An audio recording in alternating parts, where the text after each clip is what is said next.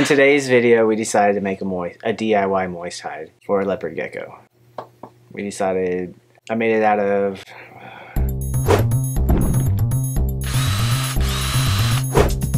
Good morning, Reptilians. Welcome and welcome back to the Reptilian Den, but not in the Reptilian Den because it's 29 degrees outside. This is Den. Hello. So by popular, right? Popular. By popular. Is that good? By popular demand, on today's video, I designed a moist hide for a leopard gecko. I made the hide out of styrofoam and grout, very similar to the original hide that I made for winter the leopard gecko. So here we go. First, I sketched out a rough draft of what I was hoping it would look like. This is an old deli cup from a Chinese place that we like to eat at from time to time. This is actually the moist hide. Really, I'm just building a case to go over it. First, I'm just tracing out a hole that the deli cup is actually going to sit in. This is just a bunch of old styrofoam that we had laying around. I'm trying to recycle here. Really, I'm just cheap. Then I just take my trusty foam cutter here and I start cutting out holes. See the link in the description if you're also interested in one of these. Then it's just a rinse and repeat process. I do this about, I don't know, 10 more times, I think, until I get the primary shape of the hide that I was aiming for.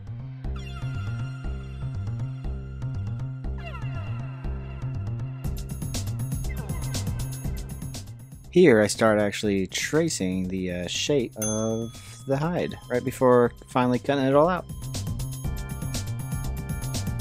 Honestly, I'm just winging it here. I just have pretty good luck, I guess, for the way things turn out.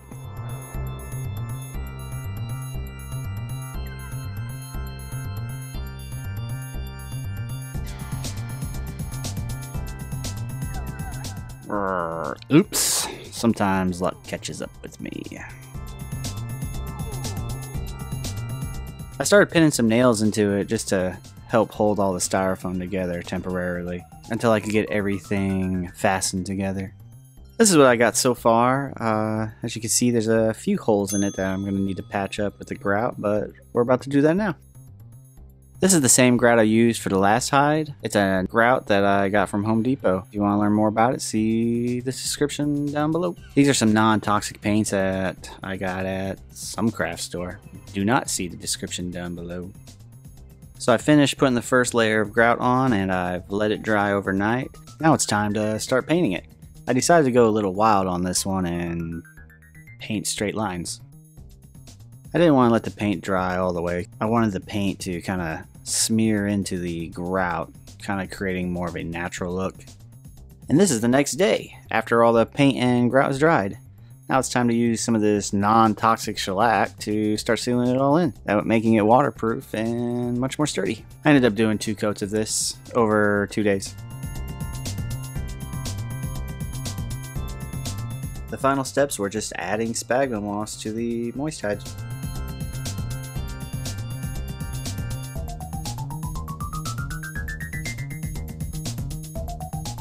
And here it is in its brand new home.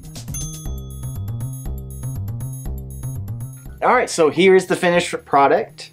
I currently took the plastic cup out that I was using for the actual moist hide, but I just wanted to show a nice close-up of it. Something that I had a lot of fun making. Took incredibly way too long to make because I've been so insanely busy. But yeah, this is it.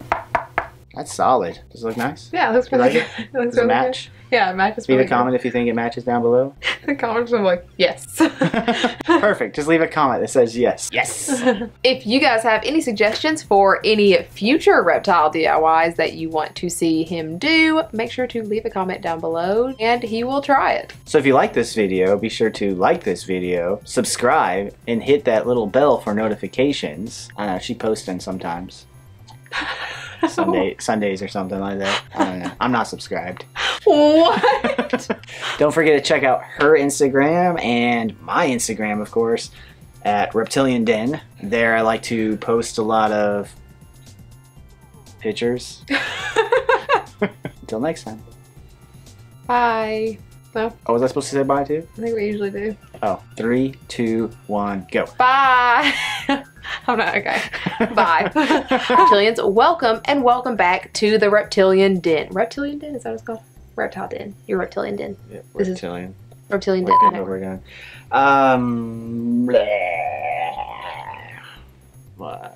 Today's video.